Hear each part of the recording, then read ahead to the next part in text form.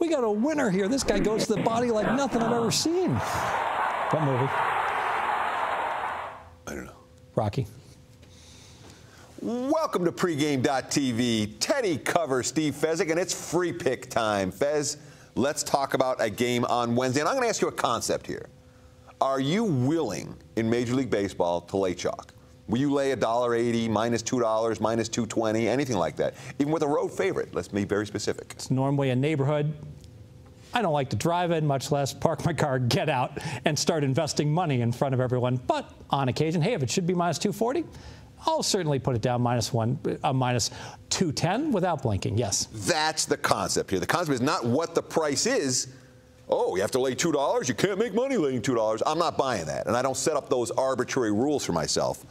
I do, however, look for favorites that should be minus 250, like the one we're going to talk about. And they're only minus 170 on the overnight line. I'm willing to take minus 180 with Seattle as they finish their series in Texas on Wednesday. And this is the ultimate starting pitching mismatch. We have King Felix on the one side, and King Felix has owned these Rangers. Texas can't hit right-handers. Felix Hernandez faced him 3 times last year, held him to 5 runs in the 3 meetings.